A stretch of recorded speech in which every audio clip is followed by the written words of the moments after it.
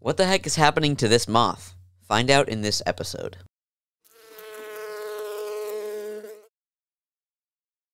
Welcome to Bug of the Week Part 11, brought to you by Lil Dudes Insect Academy. If you're new here, consider subscribing, dropping a like as well on this video, and also go check out our playlist of all the other Bug of the Week episodes that I have on there for you guys to enjoy. So, without further ado, let's just jump right into this. This is C.gangis, sometimes known as the Tentacle Moth, although this isn't technically its official common name, and that's kind of why common English names are dumb. So, we're just going to call it C.gangis for this episode.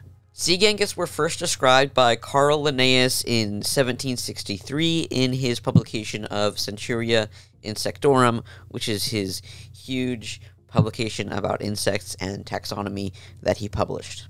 Now, these moths specifically are native to Southeast Asia, parts of Australia, and all the way into Micronesia, Indonesia, Papua New Guinea, all those kinds of places. C.gangis typically have a wingspan of around 4 centimeters and have brown drab wings with a vibrant orange abdomen, which is their main distinguishing trait, and they're fairly small for moths standards.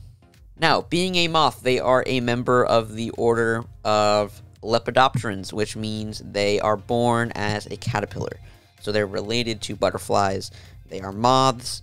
They're born as a caterpillar, which they then metamorphosize into an adult, just like a butterfly would. Now, while in the larval stage, they are actually very efficient and problematic pests, feeding on many crops such as soybeans, rice, and maize, which are all a big thing in the areas that they're from, which makes them a big problem as pests. And these caterpillars eat a lot. Most caterpillars eat a lot while they're caterpillars.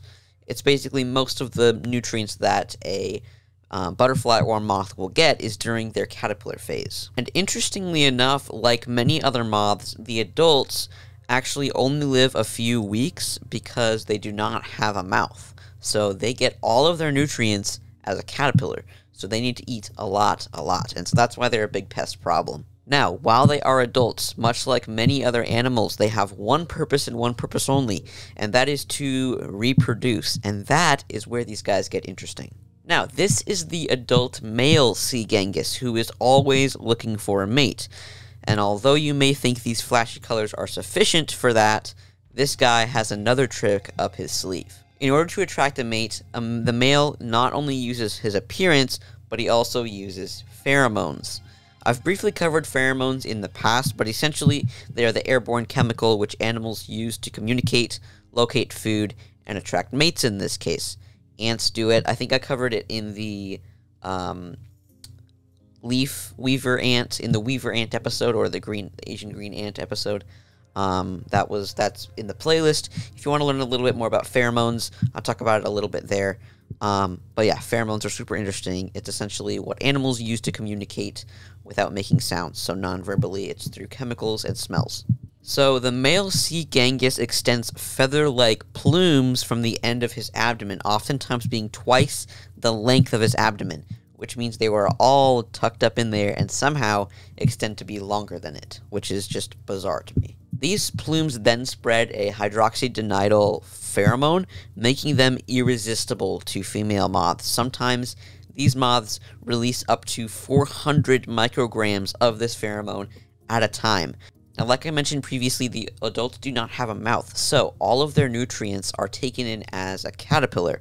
And another interesting thing is that the size of the plumes are actually completely dependent on the diet of the caterpillar when it was in its larval stage. The main contributing factor of this is the amount of pyrrolizidine alkaloids in their diet, which they get from the crops that they eat, such as rice and soybeans. So with that, if you ever see this alien-looking moth, don't fear. He's just looking for some love. So if you enjoyed this episode, please consider dropping a like and subscribing so you don't miss any more Bug of the Week episodes.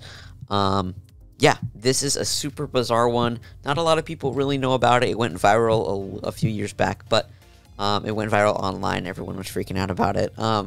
But they're super cool moths, super unique. I don't know of any other insects that really do this the same way that they do. Anyway, really cool. I hope you all enjoyed this episode and that you learned something. And with that, I will see you next week, and keep on bugging.